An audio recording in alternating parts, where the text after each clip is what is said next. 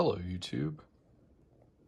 Today I'm gonna try to work on this Casio keyboard I got in. It was shipping damaged. I bought it that way and it works. It just has some of these keys are a little bit off, and I'm gonna take out this this is like a pull down cover for the keyboard.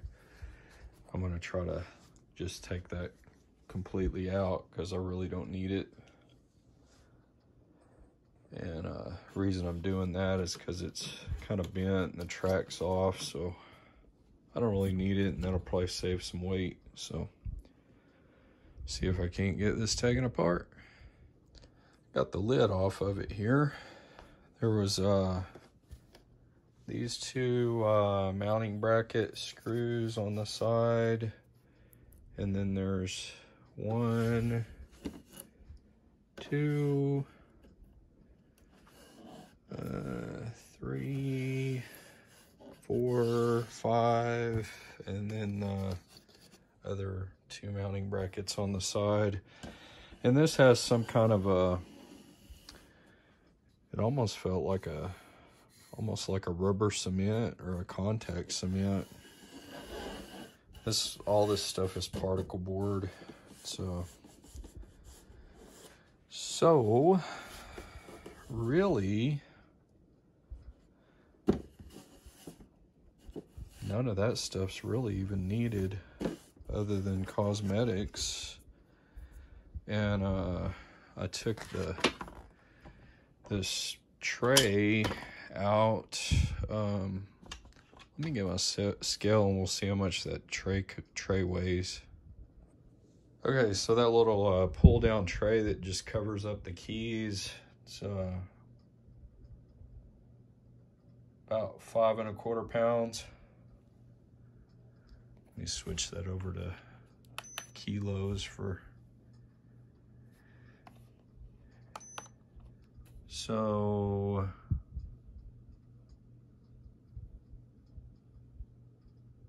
2.5 kilograms almost.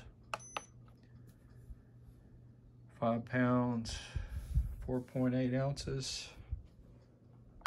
So that's a significant weight right there.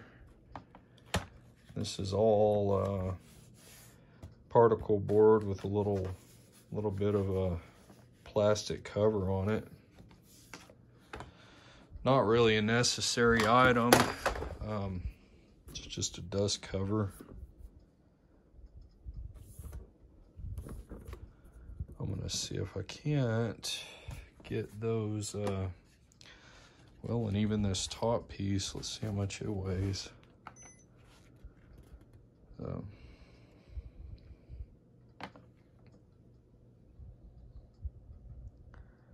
That's another close to 4 pounds, so that would, I mean, yeah, I'm probably gonna have to have at least the top cover on there. But essentially it's just cosmetic, not really necessary because the unit is this. From what I can tell, it's all enclosed. This might be this is probably where the brain is, underneath here, and then you got your speakers. But yeah, this housing they could have probably saved a lot of weight by making this out of another material other than particle board. Particle board's pretty heavy. So. And this is pretty beat up. It's got dents and dings and scratches and cracks all over it, but that's how I bought it, because saved a significant amount of money by doing that. Okay.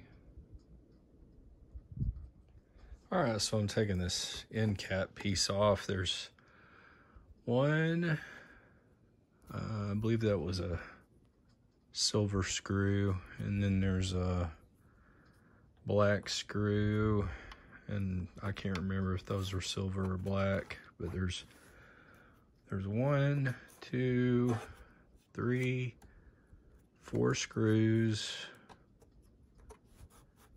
and then on the back there's a screw there, and then one down there,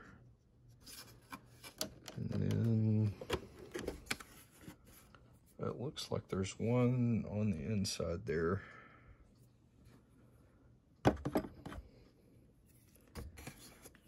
Let's see.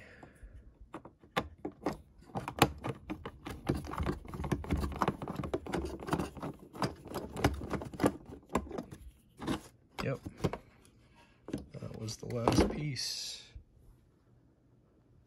So one little screw on the inside,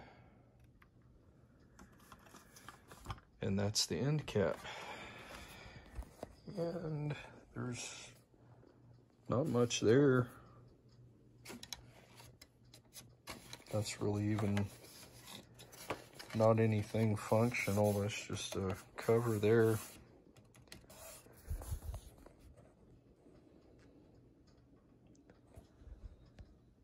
So to get the end cap off, you have to take the top. Well, I guess you could. It probably would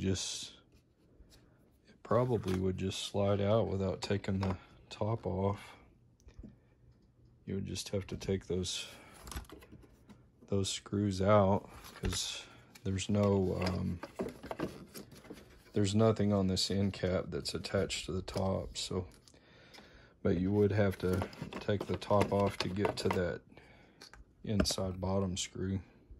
So,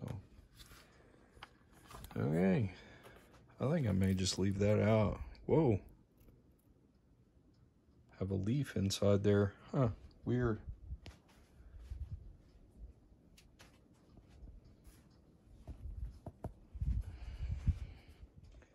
As you can see, there's nothing structural on the end piece here.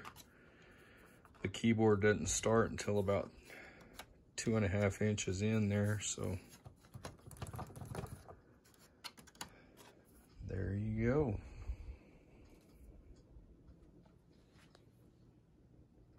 All right, to take this back panel off, it's just one screw here, 2, 3, 4, and 5, and then it just slides right out. It's like this, just slides right off.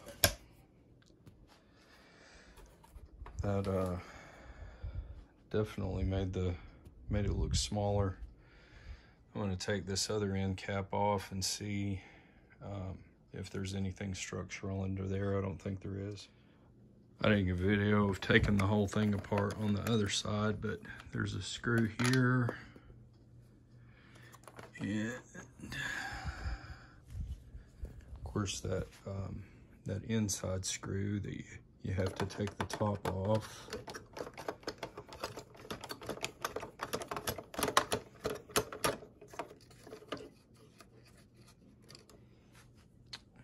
And I think there's a couple on the bottom here. I can get this rolled over. So it's this one,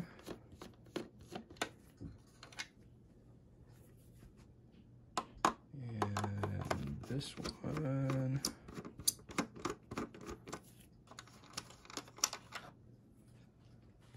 I better pick those up before I step on them. This one.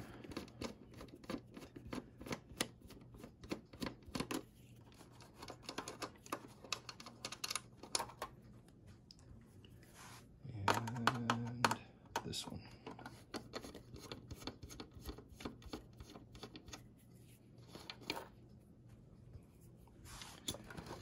And that just slides off.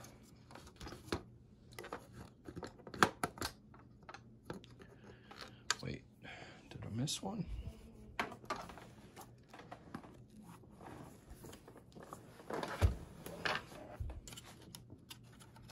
Oh, let's see. What am I stuck on here?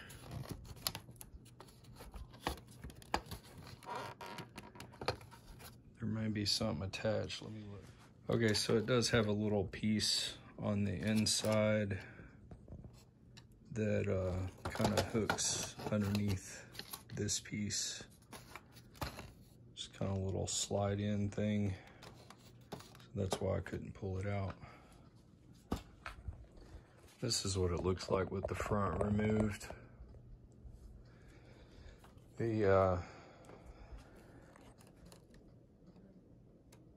There's a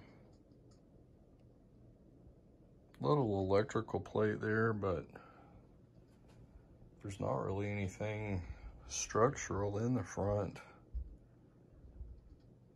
That's the keys that were kind of off. Probably just gonna need to adjust those. Now that I have all of the stuff off, it looks significantly smaller. And all of that stuff is really just cosmetic because the whole keyboard is on this base. That's pretty much it. Everything else is, this is just the key bed, and the brain is underneath there. So it's basically like a reverse keyboard. Instead of having all the stuff up here, it's got it underneath there. So I'm gonna get all this stuff on the scale and see how much weight I took off. Okay, as you can see, 16.5 pounds. Oh, 16 and 9 ounces, so 16.5 pounds. And that's what it looks like now.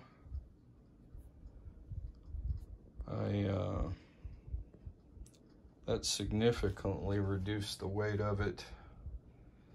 This could actually almost be a portable if I can come up with a way to make a lighter housing for it.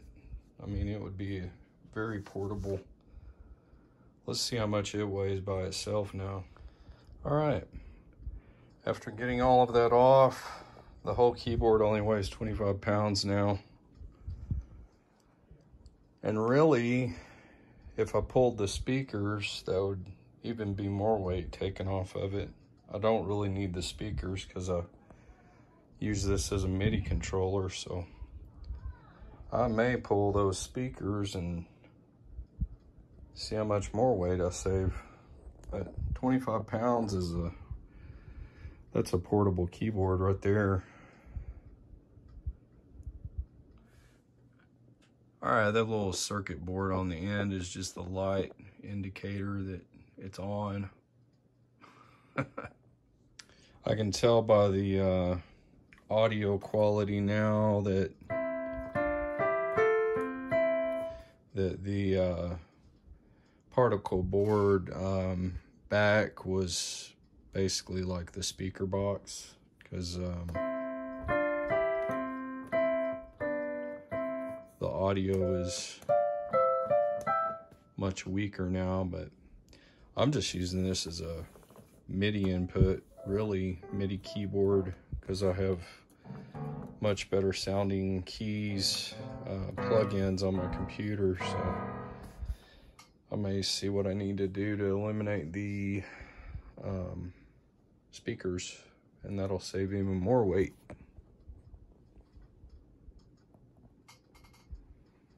All right, so I have this key sticking up, so I'm taking this apart here. Oh, I thought that was one section. Let me take I guess I have to take the whole panel off. I'm gonna see if these speakers can be easily disconnected under here, and then I'm gonna look at the brain there, and I just want to see how easy these can be disconnected, because I really don't need speakers. So that'll be extra weight I can take off of it. This is simple clip and unscrew the speaker. I'm not sure how much that weighs, but I think for now I'm just going to leave it, just because I like the way these housings, I have the stand fit exactly to where the housings are, and it keeps it from sliding around. So there's hardly anything in here. Just looks like a little simple kind of a motherboard, logic board, and then power supply. That's about it. I could easily move this up on top to where there's nothing on the bottom of the keyboard. And this, when this sets in, make sure I'm not pinching any wires, but when you get all the screws out, it's kind of one of those deals that slides.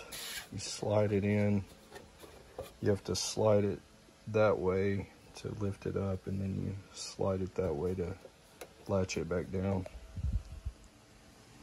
When I rebuild the base for this, I may end up just extending it by, I don't know, what, about 3 inches, and then moving all the electronics up on top.